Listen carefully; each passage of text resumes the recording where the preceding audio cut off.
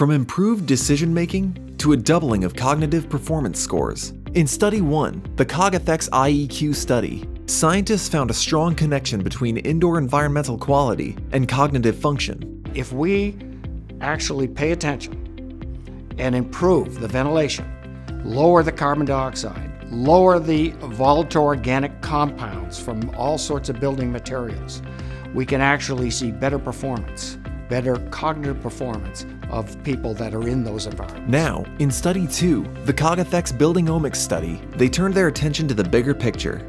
We know that the indoor environmental quality matters for health and cognitive function. What this study is telling us is there's more to it.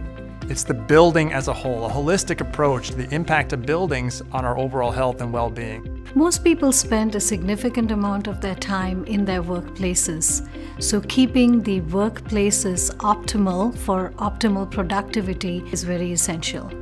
Study 2 sought to measure the performance of people in green-certified, high-performing buildings and how building factors impact that cognitive performance. So we went to 10 buildings around the US and we tracked them over the course of a week. Made sure to measure the environmental quality of those buildings. At the same time, we tracked their cognitive function to see if those building environments impacted their cognitive function. People seem to be able to strategize better. People seem to respond to exigencies with better use of strategies. They appear more focused and the task orientation appears to be better.